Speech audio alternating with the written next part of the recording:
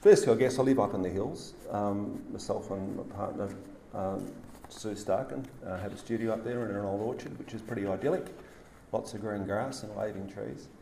But wherever I go through an industrial area, a light industrial area or a heavy industrial area.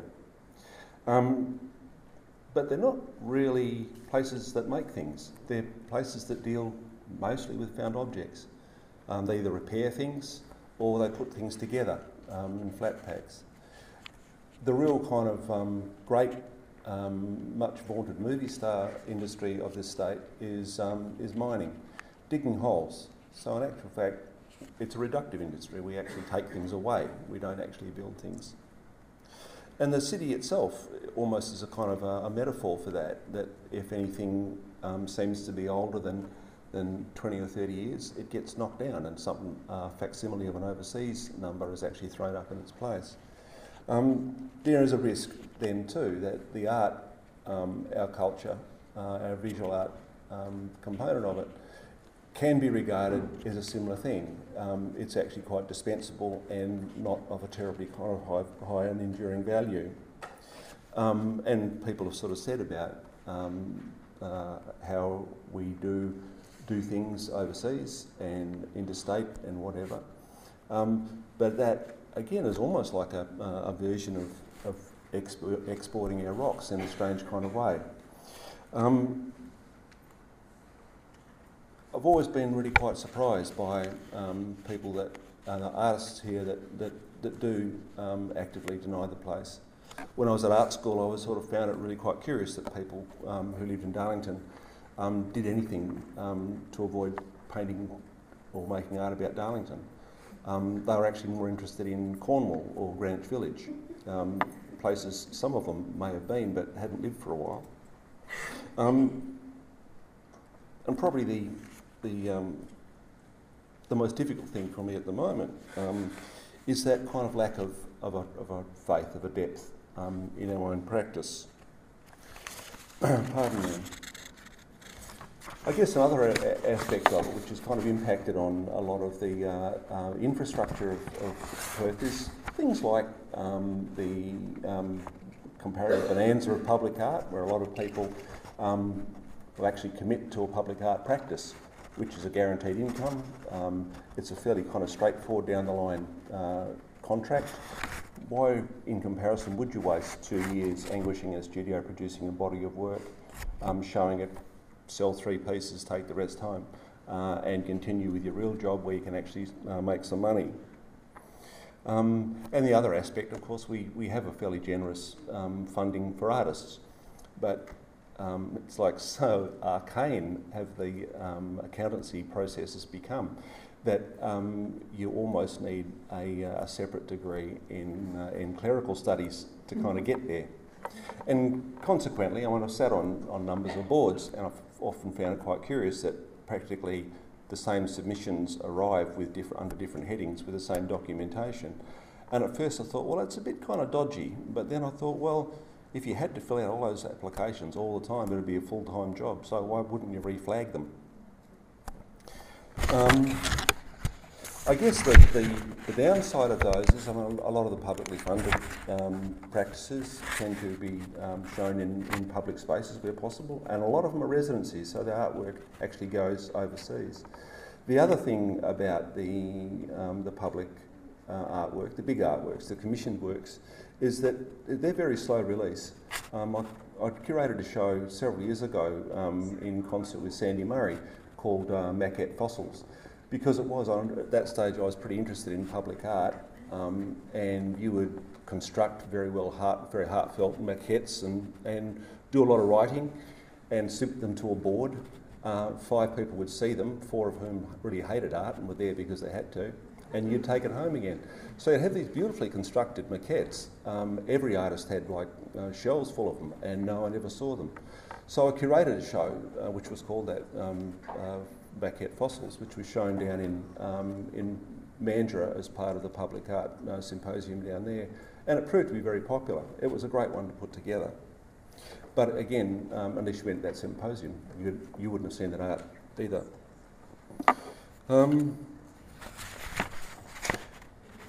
I guess another thing which really troubled me when I was a kid too was the idea of the art forgery as opposed to the art appropriation.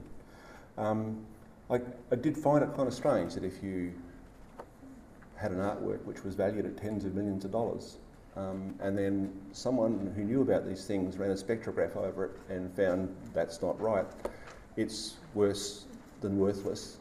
How does that work? The artwork effectively hasn't really changed. Only 1% of it, or one bit of it has. I did find that really, really interesting. But then, of course, it's not about the art. You can't stand in front of a Picasso and say, I can't see 500 Commodore V8 Utes in an exchange. It doesn't work that way. You're actually really talking about the experience, the background. You're talking about that person's, the artist's feelings, their observations, all set in the context of the grinding tectonic plates of the culture around them. That's what the artwork's about. So when it actually proves to be a fake art, that trust, that kind of sense of insight has actually been trashed. So it becomes almost a cultural blasphemy to discover that, that invalid artwork.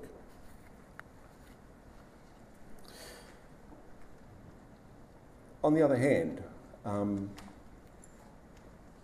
I guess there's a whole thing about, and I did hear it said the other day, that good art will always rise.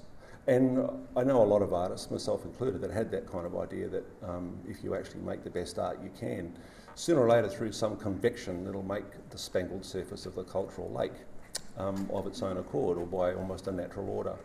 And I think that kind of is a bit of a meritocracy kind of argument, which kind of really works well if you're not a working artist. But if you are a working artist, pardon me, it becomes abundantly clear that the meritocracy might be a great idea, but, you know, in all fairness, if you're an abused kid from Meekatharra, you don't have the same chance of being premier as you do if you're actually a pampered kid from Wembley Downs.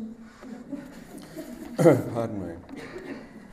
Another, I guess, that aspect is courtship. For social animals, you can't really deny it. We actually really like crowds. Exhibit A. Though we don't necessarily like it, but we actually do tend to be drawn to it by some sort of strange kind of cultural gravity. Well,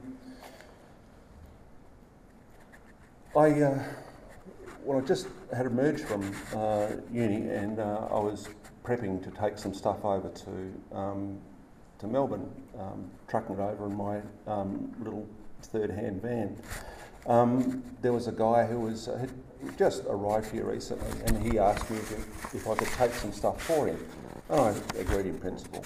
And so I think he gave me about 150 kilograms of cast iron to take for him, which was very thoughtful of him. And when we were in Melbourne, we unloaded and we put work together, and we had a really interesting discussion. Very likeable fella. And he looked at me and he said, "Oh, so what do you want to do? Where do you want to go with what you do?" And I honestly looked at him and I said, "Look, I just want to make the best art that I can."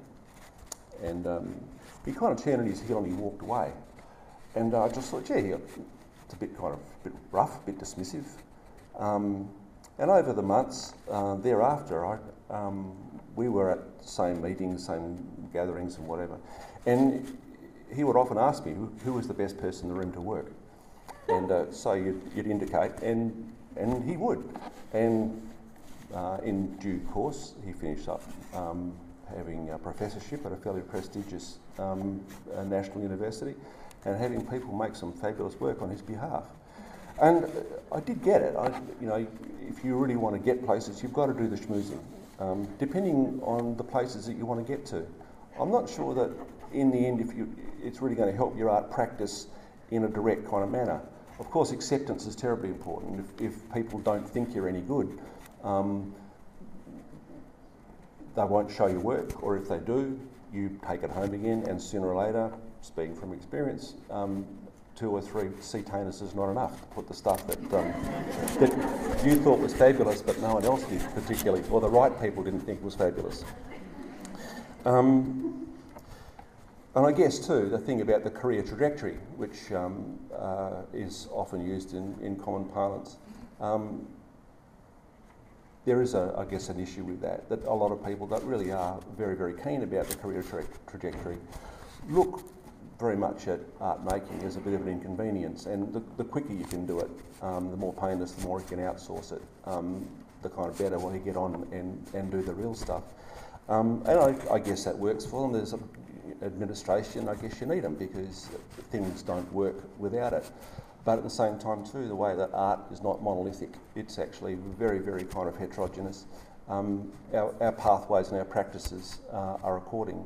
And I think when we get to a point where we start to think, yeah, this is the way to do it, this is the one way to do it, it's a straight transaction. And some of the downsides of actually calling it an art industry is precisely that. There's this kind of notion that it's about merely fabrication and marketing and retailing. And an extent of it is, but a lot of it's not. A lot of it is about basically pointless R&D quite often.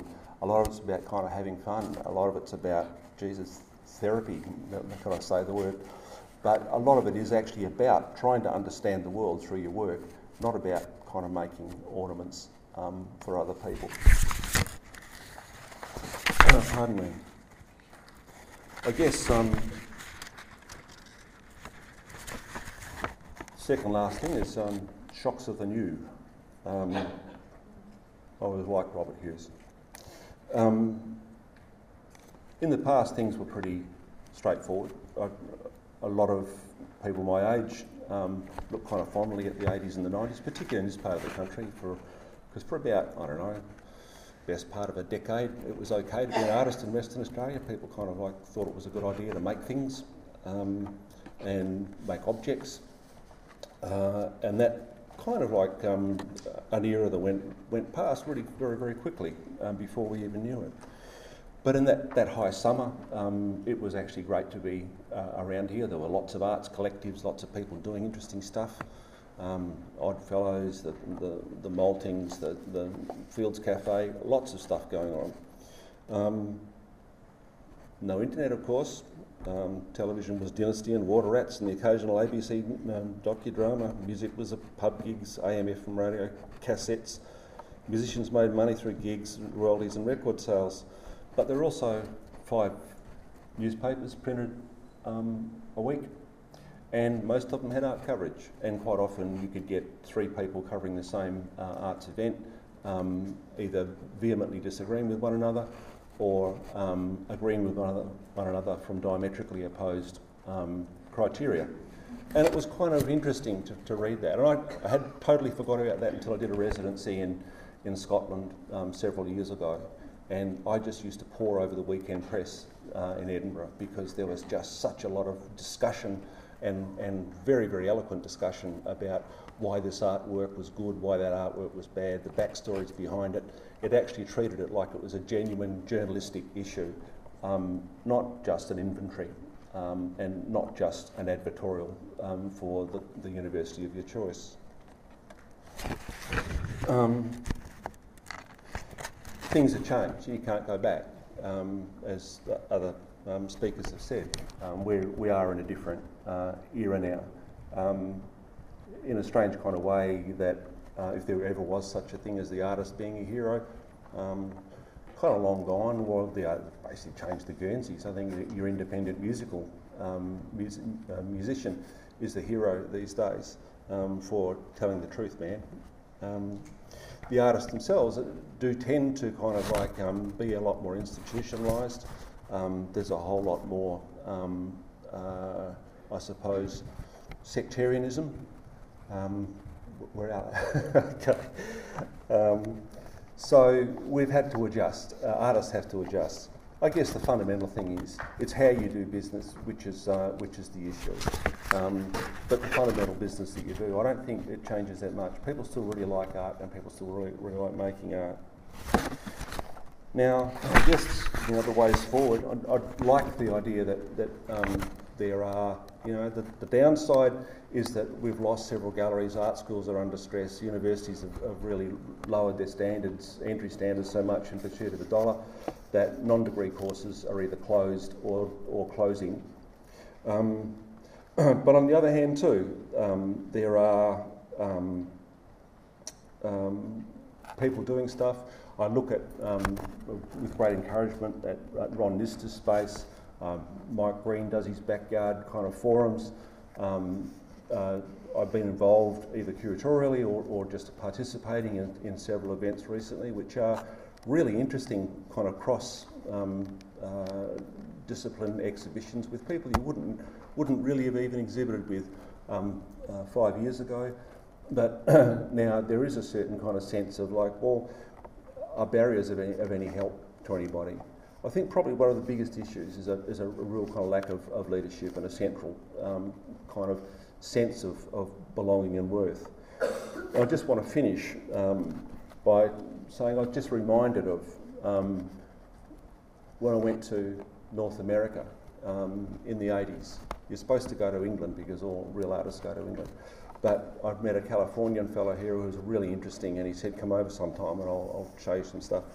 So I went there, and it was, to me, really literally life-changing. One of the places I went was the Museum of San Francisco, and they had New York art in there. And I thought that was really kind of strange. You know, a trace of Californian art. And I asked around, and there was a guy that made hot rods, and he said, oh, there's the University of Museum of California in San Jose, come and have a look. And I did, and it was full of Californian art. Interesting art, talked about the lived experience of being a Californian. About a month later, I went up to Canada, visited a friend up in BC, and visited the museum up there, the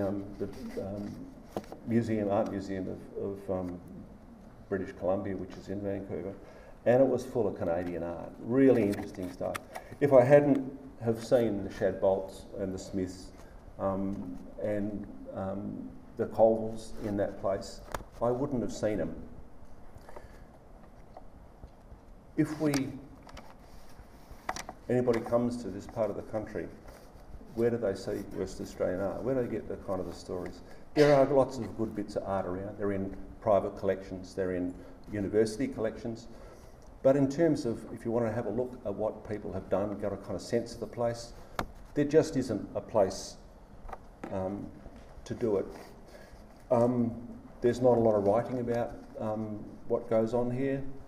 There's some coffee table books and things like that, but again the reference has been made and will probably be made again that national documentation doesn't really consider West Australia. And from my own experience, if you get invited to a national show, it's because they want federal funding, not because they want West Australian artists in there. And that kind of that expedience in the end, I think, actually underpins it all. Look, it's a really great place to work. I can't really whinge. I have a beautiful studio. I'm making the art that I kind of want. Living with someone I'm crazy about, and I've put 40 years into the place, and the place has been pretty good back to me. But we can do better. We can do a whole lot better than we are. And part of that is actually about self-belief, about the fact that, well, yeah, we do good work, we do important work, and we do very diverse work. We don't have to be journeyman and apologetic, or even worse, invisible. Thank you.